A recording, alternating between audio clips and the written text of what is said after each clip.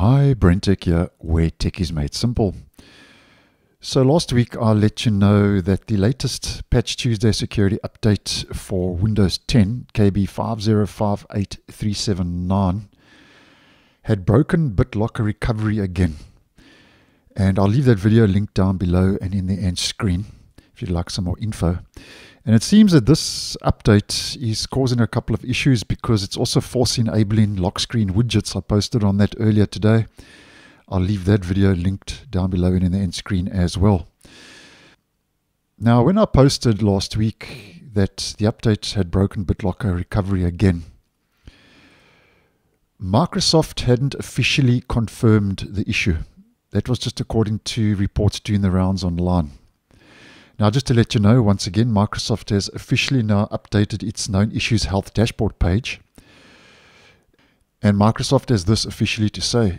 It says, we are aware of a known issue on devices with Intel Trusted Execution Technology TXT enabled on 10th generation or later Intel vPro processors.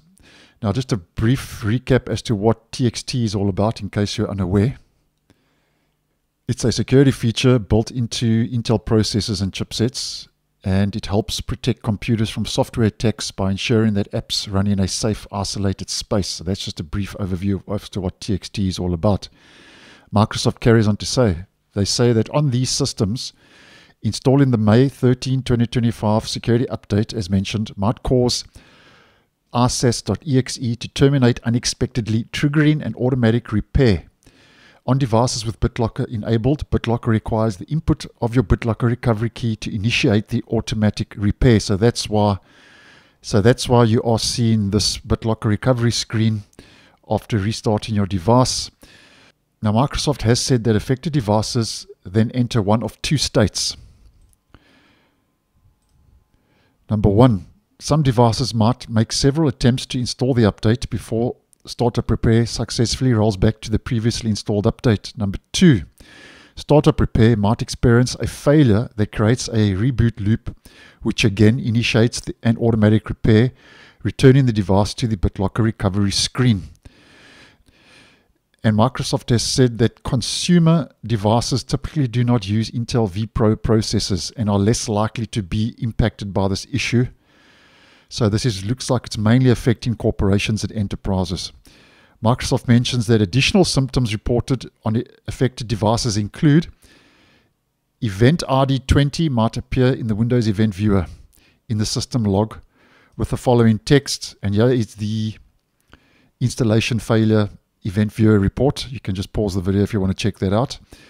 And Event ID 1074, once again, might appear in the system log with the text, and here is the different status code.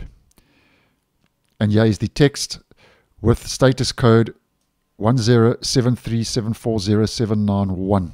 So those are a couple of additional symptoms you may experience. So just a bit of a deep dive if you are affected. Now, according to Microsoft, the next steps are that it is urgently working on a resolution for this issue, with plans to release an out-of-band update, so basically an emergency update, to the Microsoft Update catalog in the coming days. And they mention that we will provide more information when it is available. So if you are affected by this issue, it will not be an update coming through your Windows Update page. You will have to head to the Microsoft Update catalog, and I will obviously post when I get knowledge that that update has rolled out so we can get all on the same page. And obviously I'll post when that update does become available if you are affected.